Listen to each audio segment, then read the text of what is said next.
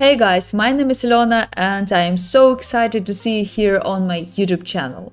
And in this very quick tutorial, we will talk how to create this nice and at the same time pretty weird animation, pattern animation. And as usual, before we start, I remind you to subscribe on my YouTube channel and hit a like and drop a comment. It really helps me as a creator.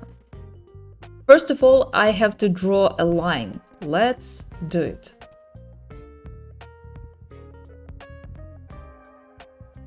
Okay, snap to guides. It really helps me.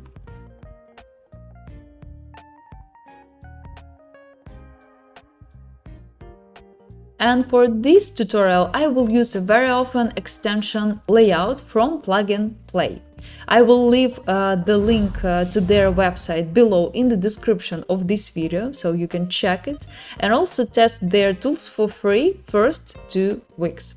Personally, I already subscribed on their tools, I use it in my workflow and I feel that I work faster, so it's really helpful. You can test it as well and then subscribe if you like it. Again, the link in the description. So let me align my line and set it somewhere here in the center of composition. Okay, perfect.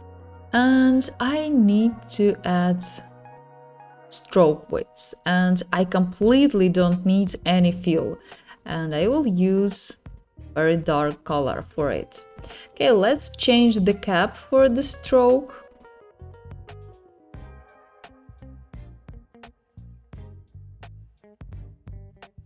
Let's rename it.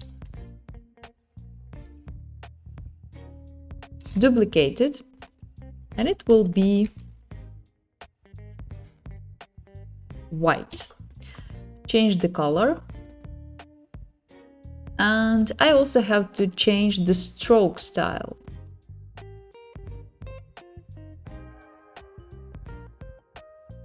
Yep, something like this. Okay, and I will add fast box blur.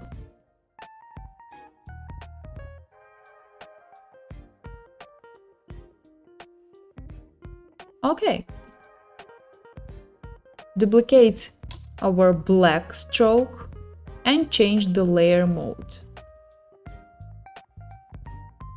And now we cut everything, that we blurred before, and we have pretty straight and sharp line. Great, now I have to select all passes. And I will link these 2 passes to the original one. Okay, great. Now select vertices, and I need the standard script in After Effects. Let me find it. Here, create nulls from pass. Select pass and press points from nulls. And now you see that we have nulls that actually control 2 vertices of our stroke. Okay, let's move it above. I really like to rename it, seriously.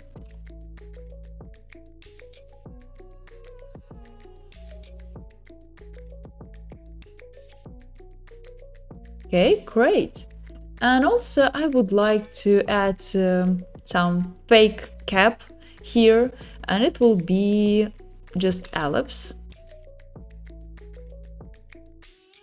You can use just one color or gradient, depends on your vision again. Let me also open layout extension here. Put anchor point to the center. Pressing Ctrl, you can align your circle to the anchor point of the top null. And I use this actually hot button everywhere, pretty often. And let me make my circle a bit bigger to match this stroke. Yeah.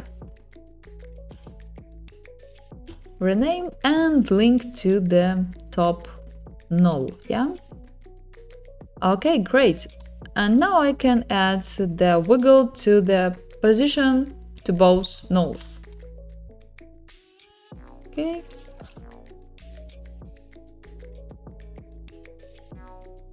Okay, cool. Let me rename it. And move this precompose to the new one. It will be bigger, original size, I would say. Duplicate it several times. Select all of these precomposes, and using our layout tool, I will align them. Let's change the space between our precomposes and press this button. Okay, maybe increase a bit.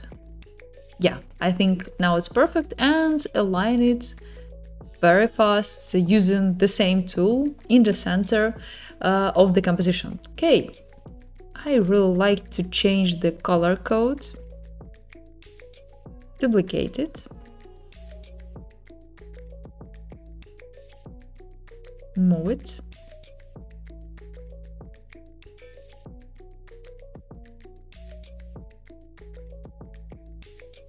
Okay, I think it's enough, and I will align it vertically, yep. Okay, too much.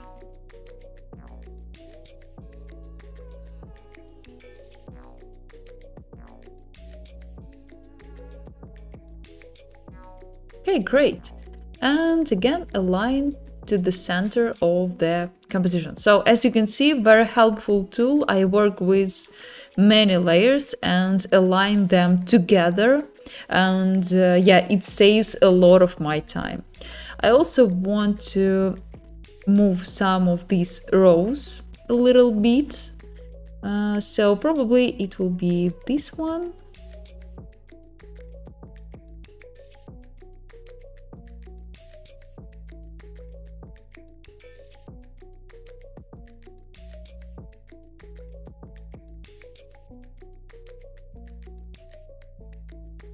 Yeah, I think now it's correct. So what we have?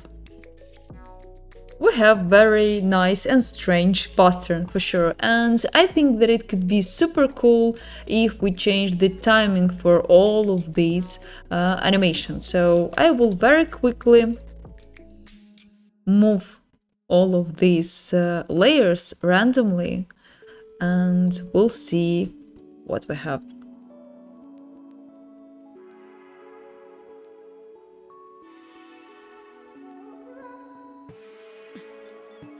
Well, yeah, it's super strange, but you see we have some issue here. It seems that our line moves too far actually, and is a bit cut here in the precompose. So maybe we can change the wiggle. And I think we can avoid this, though, this mistake, this issue. And almost the last step, we will move this precompose to the final one, I promise you. Let's do it. Scale it. And I also want to add some fake, camera blur.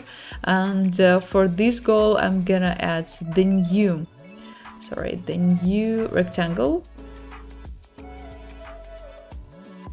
with gradients, and this gradient will be black and white, of course.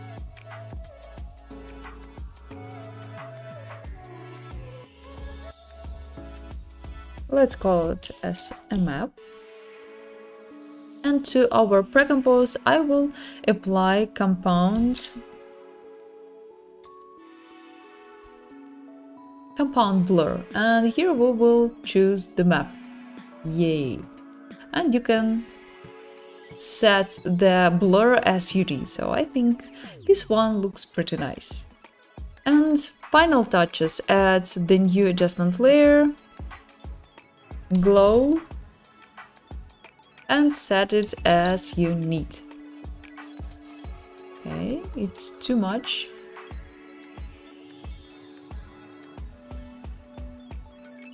Okay, great. I worked a bit with the glow, and also I really like to work with curves and add some nice tint to the whole composition. And first of all, I will work with the blue channel. Let's add some nice blue tint here.